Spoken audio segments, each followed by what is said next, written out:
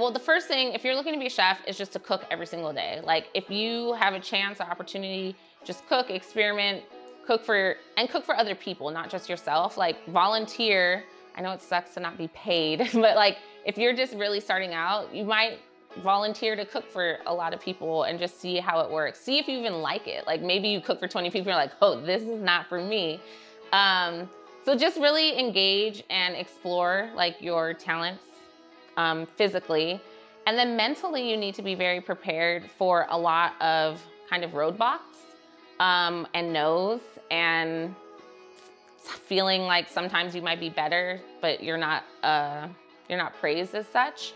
So just kind of, again, centering on the inside of yourself and knowing your purpose, knowing what you want is really going to help you get through all of those times when you might feel underappreciated or overlooked.